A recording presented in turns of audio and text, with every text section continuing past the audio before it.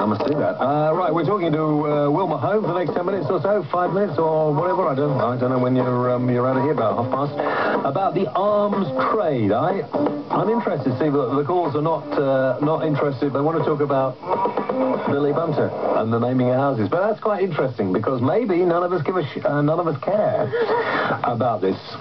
And we're just going on and thinking, well, you know, we sell arms to the wops. Who cares, really? You know, we know how to use them better. But you're saying we don't make that much money out of it. It's not that important to the country. It's only because certain people in certain areas think that we have then got some kind of power and clout. Yeah. That's it. How do we rate with the Americans? Increasingly badly. Really? Yeah, because the Americans are getting a real grip on the world market now. Do they make better stuff than we do? Much better and much cheaper. Much cheaper? Yeah. Oh.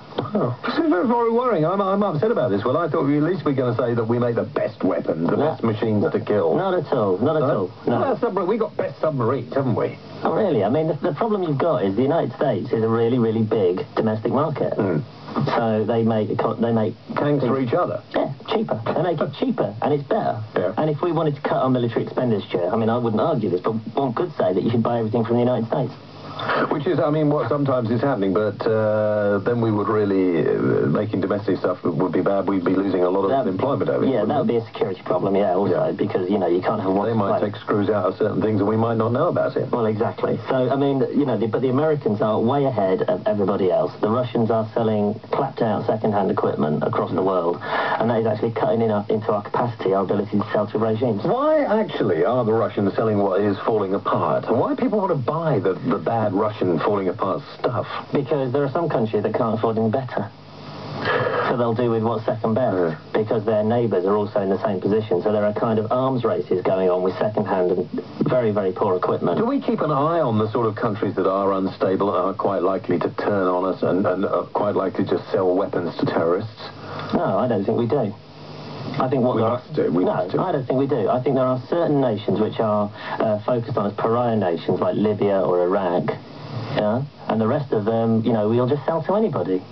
We will sell to anybody. We will sell to a regime in Indonesia that's carrying out a genocide in East Timor. Now, there's a genocide going on, and that's a terrorist regime, but we are doing our best to sell. So what is, I mean, what is our excuse for doing this? Well, it's the excuse that Margaret Thatcher came out with, which is that by selling arms, you have influence, and we can make that nation better. We can wield influence with that nation. Carl in Middlesex, you're on Tour Radio. Hello. Oh, hi. I'd like to say how I completely agree with it. I myself come from a repressive regime, with a country with a repressive regime, which is Iran. And during the Iran-Iraq War, I'm sure the person with you is aware of this, that the West supplied both Iran and Iraq with weapons to fight each other. And this war, I think, cost the most civilian lives in recent wars. You know, I think that includes World War II. Over 1 million civilians died in this war. I'd like to point out that this is completely true, and that there should be something done about this before even more innocent people are killed in the world due to selfish, immoral, greedy politicians. Thank you. Right, Carl. Alan in Birmingham. There's no answer to that, really, is there? Alan in Birmingham, you're on Talk Radio. Hello. Hello, James. Yes. I was interested as to whether your guest can confirm or deny rumours that the Church of England is involved with either holding shares in various arms suppliers, or whether it's involved in some sort of sponsorship or whatever, or vice versa. Well, the Church of England appears to have rewritten one of the commandments, which is thou shalt not kill unless you can make a whacking great profit out of it. And they have millions of pounds worth of shares in armed companies, GEC in particular. Do they know this? I mean, they're not stupid, are they? No, they know it. They do understand. They know it, and their unofficial rule, they won't write this down, but their unofficial rule is that as long as it's less than 30% of the company's production is for military production, then it's okay. But you would think, here's an organisation that are... tomorrow I'd like to speak to somebody from the Church of England about this, please. You would think that the people who are involved and are so worried at the moment about Charles marrying Camilla, as if that was the most important thing in life, are involved in companies and having shares in companies that are keeping repressive regimes going. I mean, is there evidence that these companies are supporting are actually very repressive selling instruments of torture to foreign countries, or is it just simple arms manufacturing? Well, I mean, what GEC do is they make thermal imaging systems for Hawk ground attack aircraft. And if you want to attack somebody in East Timor, you need to be able to see them at night. And that's what these are used for. GEC make the fire control systems for Mark III Vickers tanks, which are on the streets of Nigeria to repress the population. Fire control system allows the tank to fire. These are incredibly important pieces of equipment. The church is investing in a company which is critical to arms exports to repressive regimes. And quite how they just... Is it a good investment? Not really. I mean, if you look at... this is the other thing. I mean, the church has a history of making terrible investments. First it was in property, and now it's in the arms trade. If you look at the share performance of most arms companies over the last 15 years, it's been terrible.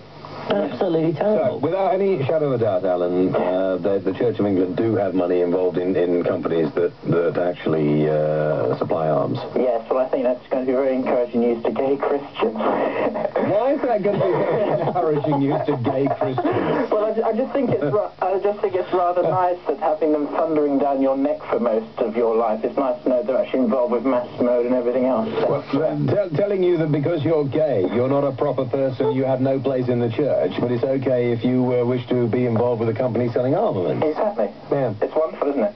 Well, I'm always amazed that every time I go past a very pretty little church in the country, there's a huge thing outside saying, please give money to our roof.